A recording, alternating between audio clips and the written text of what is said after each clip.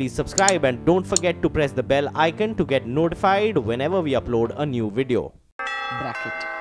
There goes the bell, and we are starting about 0.2% in the green, 10,066.67 on the Nifty and 32,640 on the Sensex. That's up 43. Sensex up a little less than the Nifty. Nifty now 0.25% higher, 10,070 as I speak, 71. So that's a 27-point gain. The Bank Nifty has done a little better. That's starting at about 24,900, 920 thereabouts. That's up about 0.3. Now the Nifty is gaining strength, 10,075. The actually gainers are surprisingly even the metals. Tata Steel has put on about 0.7. Actually, nothing has gained more than 1%. And let me see if anything has fallen more than 1%. No. So everything is ranged at this point in time. Gale, okay, has moved to 1% higher. Oro, L&T, Tata Steel, Bosch, HPCL are among the stocks that are up about 0.8, 0.9. Bajaj Finance as well seeing some short covering, as is Bharti, Tech Mahindra, Reliance, Eicher Motors, all of them up about 0.5%. No big movers here at all. There are about 8 or 9 stocks that are mildly in the red. Bharti Infratel, Sun Pharma, Infosys, TCS, Kotak Mahindra Bank, Power Grid and Ultratech Cement. That's all down, all between 0.1 and 0.4 at best. So a very, very rangy market trying to find its feet, and now the Nifty climbs to 10,075. Yes, very rangy market for the mid-caps as well. So just up about 0.3%. The market breadth is good though. So after 2 days, the market breadth has actually opened up in the green with 920 stocks on the advancing side at the moment. Keep an eye out on that. In terms of losers, you have IRB Infra that's down almost about 4% on the back of news. Fortis Healthcare that's down almost about 3% or so. Biocon is just flat with a bit of a negative bias, and stocks like 63 Moons, etc. Expectedly under pressure, down almost about 16%, 17% now, 63 Moons. But on the upside, the list of gainers is not very impressive. I mean, you have something like a JP Associates that's up about 1.5%. Petronet LNG is picking up a little bit. Bombay Dyeing is up in the green, up almost about 3% or so. But otherwise, it's a flat opening for the market. The Nifty just hanging on to that 10,060 mark. That's a great opening for bears actually, Sonia, because they would have got their gap up, and normally on these days first gap up is sold into, so it will be interesting to see. But Petronet LNG is looking interesting. United Breweries, there's some short covering bounce in sale, but it will be interesting to see if that sustains or not. And of course IRB down about 4%. Sun TV is also down about 1%. Ashwani, your thoughts on the market? Would you wait to take a short, more intraday rally before taking a short, or is there a different trade now? See, it went into our slot, and as the Nifty and the Bank Nifty cash was going up, the futures was coming down. So at the open, there is clear shorting of the market. I think these rallies will peter out, and the same stocks will start getting hammered again. The banks, the metals, etc. So try to look for short plays on rallies. There's no value in going long to play this rally, because chances are that as soon as a bit of short covering is done, it'll start collapsing back. The global cues, etc., as we know, we don't do much even when they are good. They are also now beginning to turn lukewarm. So I think pretty much a global correction is kind of starting. And today will be a bit more sideways, so I want to see whether yesterday's lows are broken. But overall, there's no question. Just go ahead and go short, and you'll get something. Okay, actually, on the Bank Nifty futures, we are already at on flat line. If I think the open was at 25,000. So not your of course level was 25,050, Ashwani. That hasn't come, but right now is also a good time, you think? Well, the market need not always do what I say, and 25,050 is an indication. I think the Bank Nifty high is about 25,001, because it did not open with the kind of premium that was there yesterday. And in fact, the Bank Nifty started getting sold into from the first trade itself. So that way, that 50 points probably got factored into the discount. Okay. Sudarshan, has anything moved into your radar in terms of a short sell intraday? No. I'm looking to buy the Nifty. I am buying the Nifty. I'm not looking at going into the Nifty Bank today. See, if the markets are going to find some bottom, there will be a lot of choppiness. Markets won't give a V-shaped rally, and I'm prepared for that with wide stop losses. Fair. Bata and Tech Mahindra are both buying opportunities for the day. Okay, and all right. Just a quick word on any of the metal names like Hindalco, etc., and what you would do with them. Mitesh, this question is to you. So, you know, Hindustan Zinc was a sell yesterday. That's the one which gave a fresh breakout, and I think it's heading towards 270, so there's more downside left. Hindalco, we've been bearish for some time now. Okay. I think it's hitting closer to support levels of 225, where I would want to take and close my short positions. Okay, Right. just one stock that we want to keep an eye on, and that's Jet Airways. You know, at the high point, a bit of a breakout. Ashwani, any thoughts on that before we thank you for the moment? See, Jet Airways is a strong stock, so any sort of small correction that you get because of this market correction should be used to buy.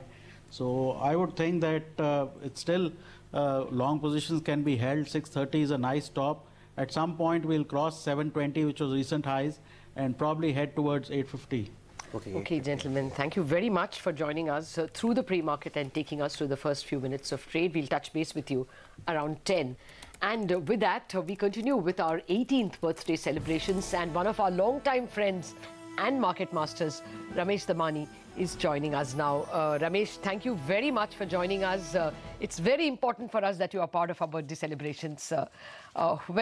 First up, the markets are not in the greenest of shades as we celebrate our 18th birthday. Is that an opportunity to buy?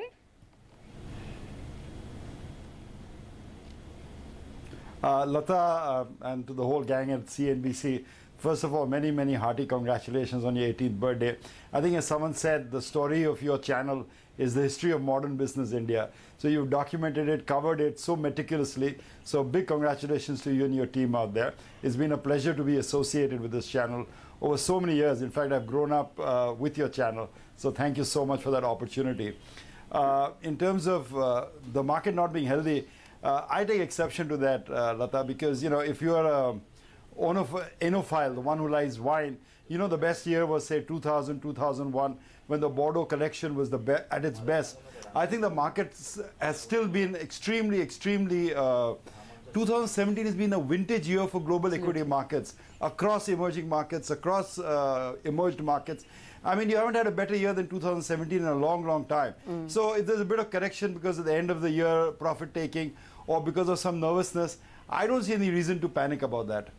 Okay. Ramesh, hi, good morning. And thank you for that very generous praise. Try and live up to it, we will. Yeah, very sweet thoughts coming in from you. You know, you've been catching trends for so many years now. Sonia. What is your crystal ball telling you with respect to what 2018 could look like? Sonia, you weren't on the Diwali show, but I was sitting with Latha and Anuj on the Diwali show. And I mentioned the themes that, you know, look to me good from a longish perspective, not necessarily for a couple of quarters, but over the next few years or maybe over the next 5 years. I'd mentioned quick service restaurants because I think that's a good example of how we play informal economy to formal economy. I think any technology changes will help that sector. I've been very bullish on cybersecurity over the last year or so. To be honest, the stock hasn't performed. But you start looking at the results that came out in Q2, you'll find companies in there that have, you know, in a decent quarter, after paying 30% tax, produce 40% net margins. So when growth comes into these sectors, I think these stocks will get re-rated. Currently, they're available at fairly cheap PEs. So I think cybersecurity will be the other one that I'm looking at. Some other themes you mentioned is property, because the affordable housing theme of the Prime Minister, I think catches the eye. That'll do well. So those themes that we suggested in 2017 Diwali probably will continue for the next few years and beyond. Ramesh, good morning. On Diwali Day, you also told us that you know, of course, are enjoying, you know, as a grandfather now. How's the last 4 or 5 months been as a grandfather? Yes, yes. And any you know, I think Sonia will understand it. I see a new baby. It's a miracle of life, and we really enjoy it. It's been a pleasure to have him at home, and you know, every day is, you know, you look forward to not the markets but just his musings also. Yeah, you know, you also told us that you know, it's a good time to start investing, of course, for your grandkid. You told us about a couple of themes. Any Any interesting, stock idea, Ramesh, that's, cropped up in your mind over the last 6 months? I mean, if you want to review. Yeah, Anuj, as you know, unfortunately, due to SEBI regulations, I can't discuss individual stock ideas. But we had suggested, QSR, services industries, food packaging, cybersecurity. And I tend to remain bullish on all of this. I think the question investors need to ask themselves, there is some nervousness on the street. It may be due to Gujarat election results due in mid-December. It may be due to year-end profit taking. But there is some nervousness. But here's the question you ask yourself. Do you feel that we are at a bull market top? In which case, of course, you need to be selling and raising cash. But if you feel it's a correction, I think people who sold the corrections have lived to regret it. I think what has happened is that the first time global markets are firing on all. This global economic growth has come back in the world, and you'll have China, US, and Japan at different stages. While the US might be at the point of raising interest rates, I think in Europe and Japan and China, interest rates are going to remain low for the next 2-3 years. So I think a good cocktail mix of global economic activity, also in India, will propel markets higher in 2018. We always are cautious, but I have no reason to be scared that this bull market is ending, Latha. Okay, Ramesh, what about the smokestack sector? Well, we shouldn't call IT smokestack, it's not smoke. But nevertheless, do you think some of them have been able to reinvent themselves, as well PSU banks?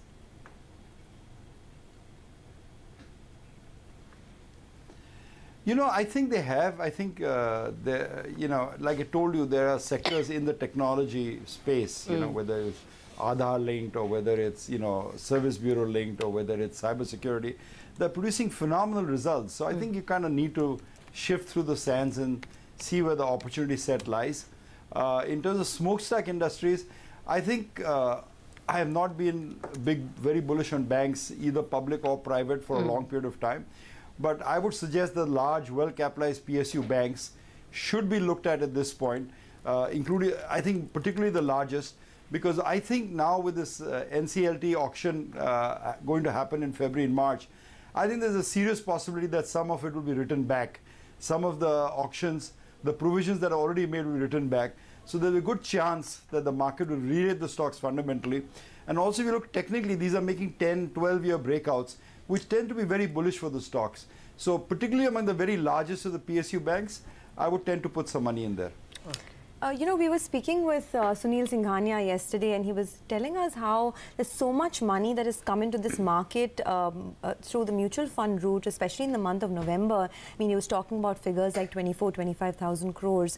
What's the sense you're getting about the local money now? Because at 32,000 on the Sensex, there's definitely some amount of jitters with respect to the domestic fraternity. Do you still expect volumes of money to come in?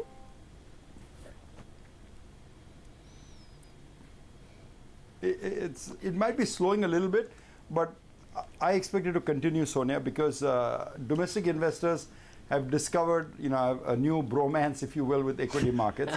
I think things move the pendulum from one extreme to the other extreme, and I think and that will provide liquidity. I think finally they've discovered a good thing. Just remember, Sonia, let me just make the point I made repeatedly on your channel, is that if there's a basketball game going on, and people with 5-foot or people with 7-footers are on an opposite team, which would you bet on? I think obviously we would bet on the 7-footers. With equity investing, because long-term capital gains are tax-free, it's such a huge advantage that I think the Indian public is now realizing that rather than pay 30% tax on poor or mediocre returns, why not take the 25% we got last year and pay no taxes on that? I think that is just such a powerful theme resonating through equity markets. And unless this changed in the budget, I think it will continue to resonate. Okay, by the way, just want to keep an eye on global screen, because a couple of markets like Shanghai, Kospi, even Taiwan, they've all moved to low point of the day right now. So, Ramesh, the global picture has turned a bit murky, right? And we may want to blame our current weakness on the Gujarat uncertainty, but we have performed in line with what the MSCI Emerging Market Index has done. Your thoughts on the global picture?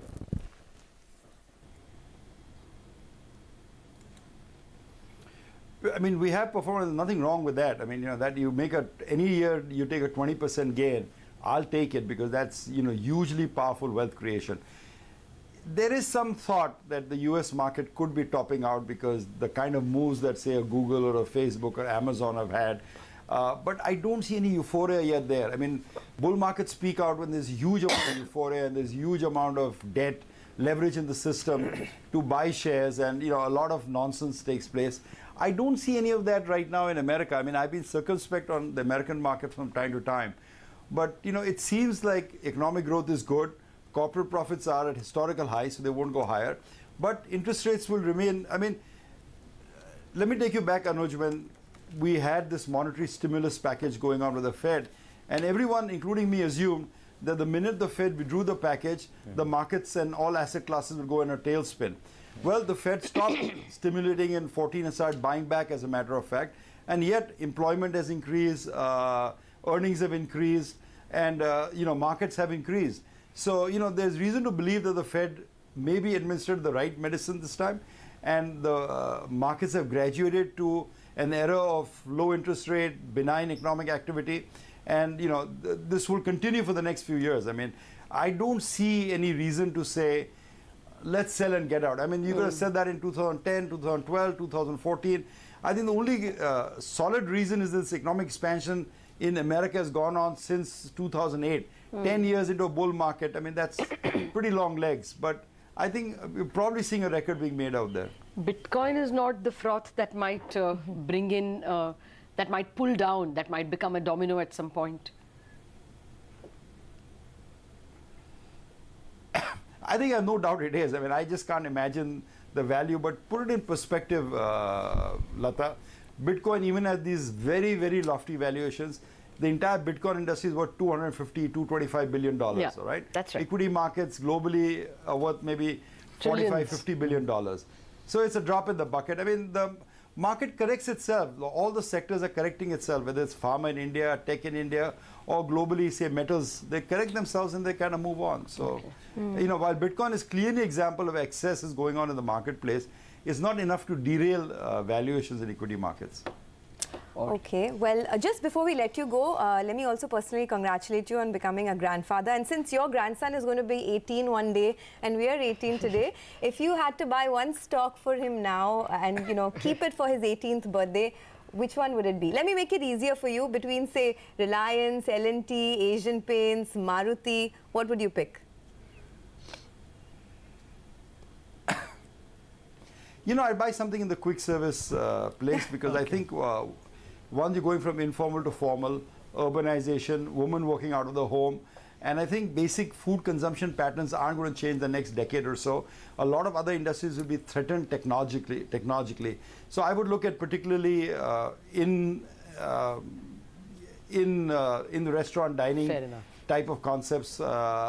Because I think this is the business is still nascent in India and probably have a long runway. So if you ask me to put my money where my mouth is, I'd probably put it in that sector. Yeah, I was going to say you've given us food for thought.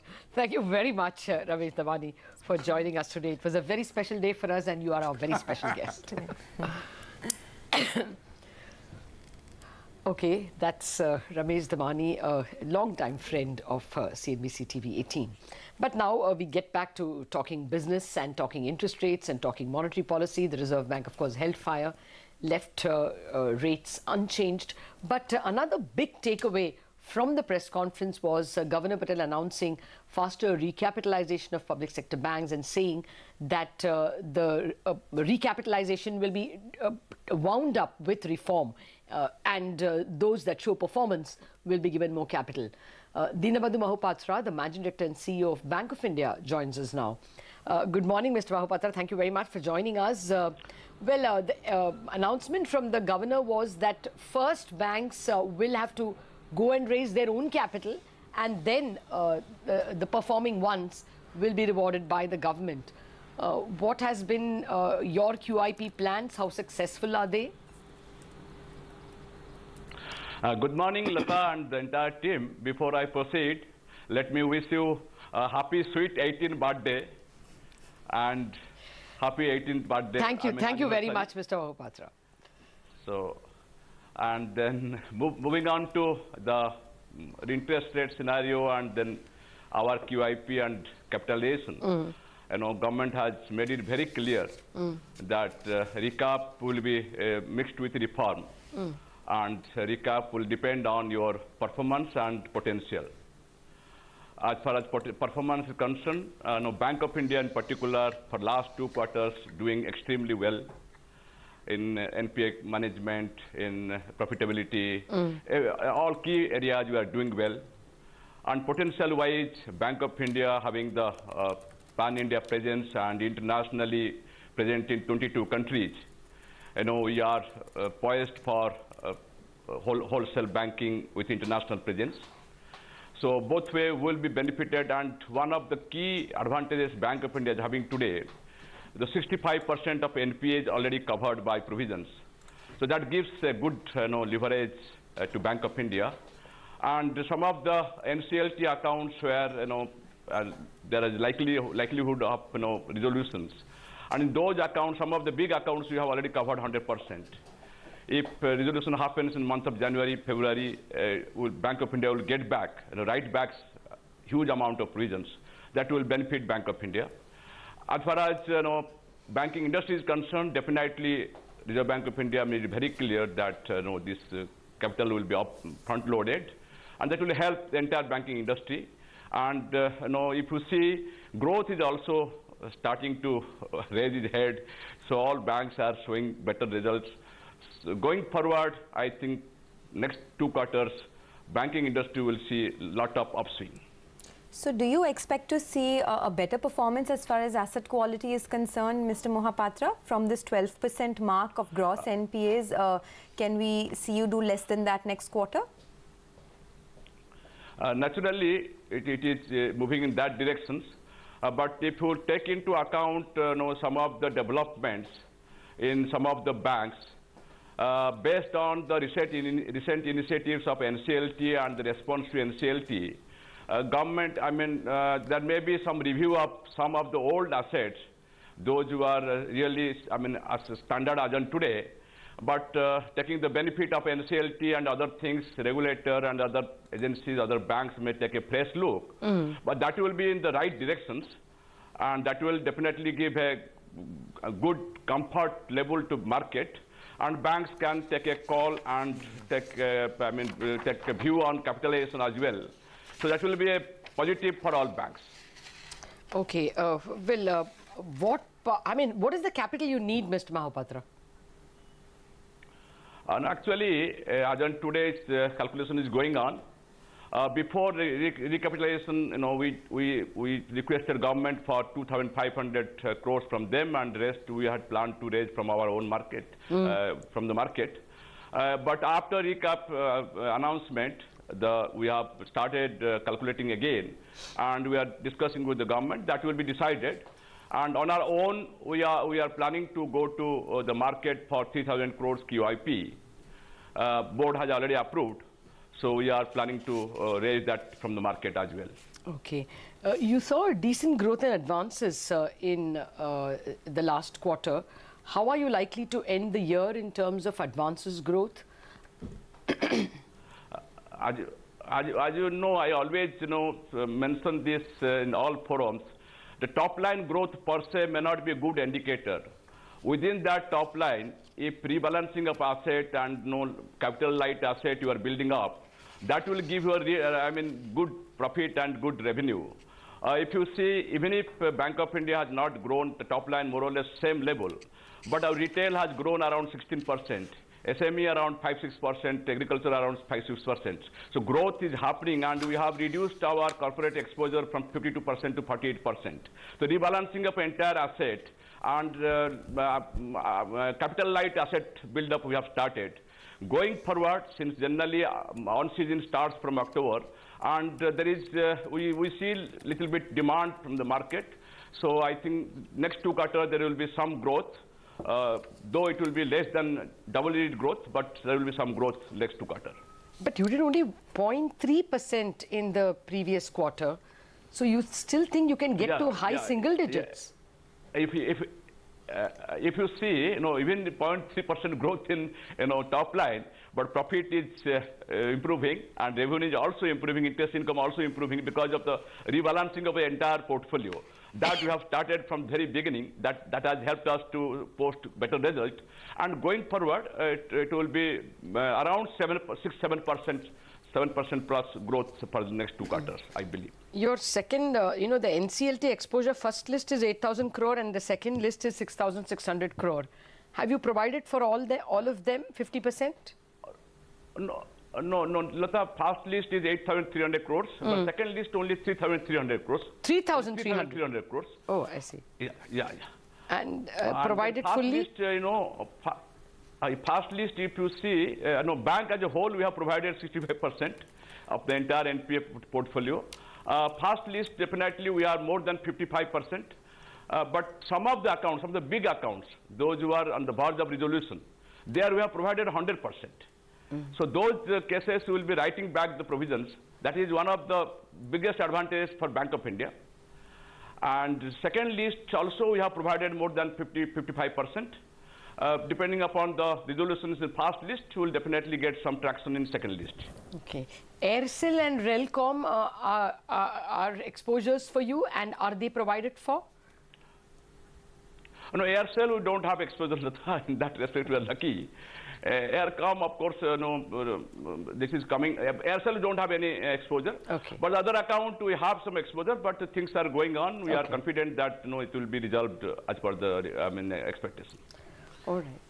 Okay, Mr. Mahapatra, thank you very much for joining us with your details this morning. The market has actually picked up a bit now, so almost 0.5% higher.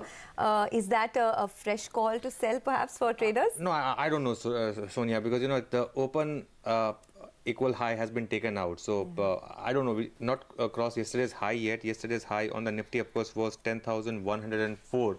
So as of now, that would be, I think, the point of call, above which I think there could be an interesting activity. So just about 10 points left, so that's crucial. But I think this initial shorts, I think they have been forced to cover. I don't know whether fresh shorts come, but there's a couple of stocks which are leading the market higher. SBI, for example, we were discussing this in the morning. I think that stock has moved to high point, and that has had a bit of an impact on the bank Nifty. So that I think is quite interesting.